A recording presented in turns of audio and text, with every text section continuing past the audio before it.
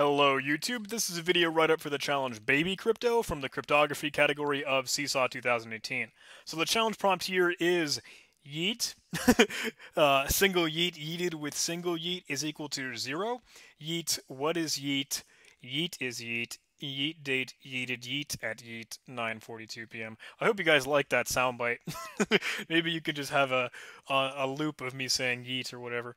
So this is weird, right? We're given a file to download here, which you can copy the link in wget if you particularly want. I do have it already downloaded, so it's just in my current directory here. We can just cat it out, and it looks like base64, so we'll have to decode that and work with whatever ciphertext that we're dealing with. But this challenge prompt is stupid and cryptic.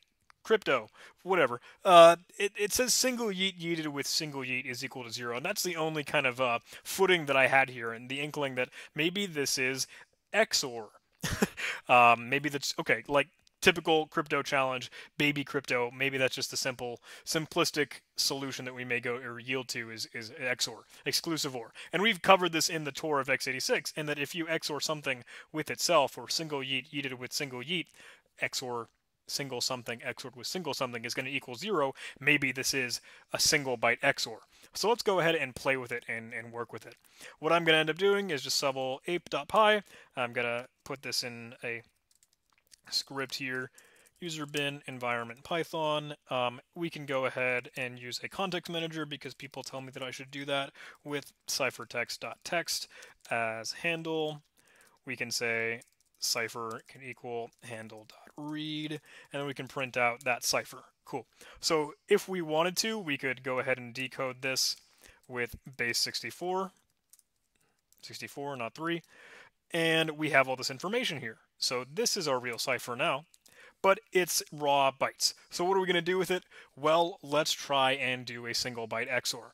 So what I did was I ended up using the pwn library because that's awesome, and you can just say let's do for I in range, and when I did this originally I went for I in range of 255. You may notice my mistake in this, but I want to just showcase my thought process and where I was going with this. So the obvious, if you know the solution to this, this is a bad thing, going from 255. But I'll show you. Let's go ahead and check it out.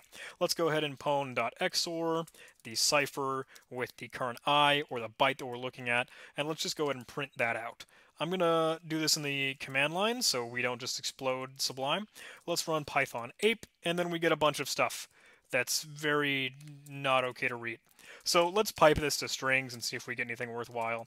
I'm going to less through this so I can work through some things.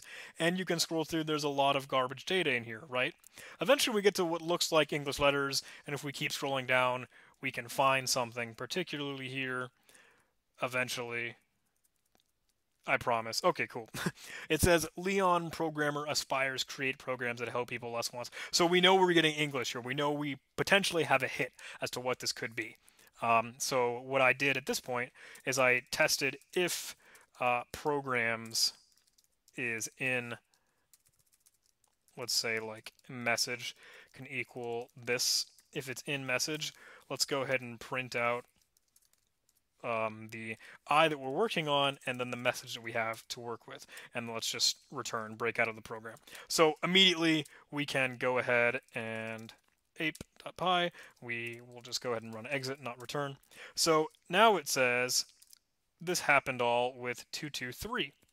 That was the index. That was a byte that we worked with. It says Leon is a programmer who aspires, but we have a lot of null bytes in here, and you can see the flag is at the very, very end, but it says Diffie-Hellman crap, blah, blah, blah, with more random bytes at the very, very end.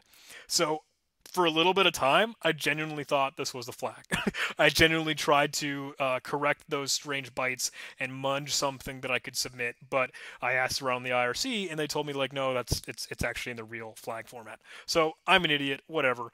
Figured I'd play with it for a little bit, but then what I thought was that, oh, I can assume this is supposed to be in regular English. So what I'm going to do is I'm actually just going to go ahead and cipher, or take an XOR of our cipher with pwn.xor cipher with what we know the first part of the actual message should be. So we know that should be Leon in capital L and then lowercase spaces following that. And let's just see what we have here. It looks like at the very start of it we have XFF. So the last byte, or 255, in when we're counting from 0 to 255 in ASCII, or again bytes. Hexadecimal 0xFF.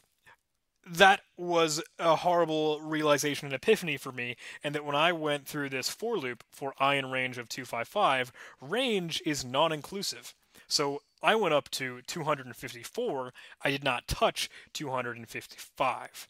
So if I wanted to fix this loop, I could go ahead and say for range 256, and then I could go ahead and print the message each iteration.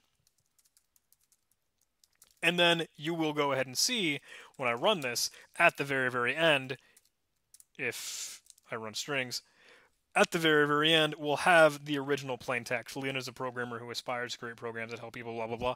Real flag in the correct format. And that's what we would submit. So if you wanted to, you could carve that out in Python, make it a real get flag script, whatever you wanted to.